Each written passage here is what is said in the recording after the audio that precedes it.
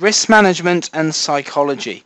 Very important part of trading. You know, some people say anecdotally that trading is 20% ability, 80% psychology. I'm not sure necessarily about those statistics, but certainly it is a large part of it. For me, it's really about the more confident we are, the more relaxed we are with the trades that we place, the better a trader we tend to be. So really, this section is very much about trying to reduce those emotions of trading as much as we can.